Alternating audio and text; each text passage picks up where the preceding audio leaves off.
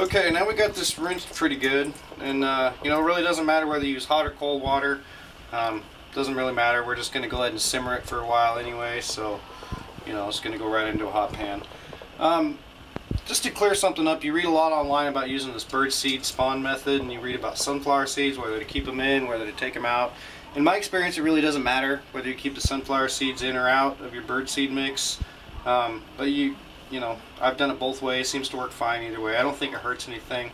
I did go ahead and take these out. Just skim them as you soak your bird seed. Just skim them right off the top because they'll float.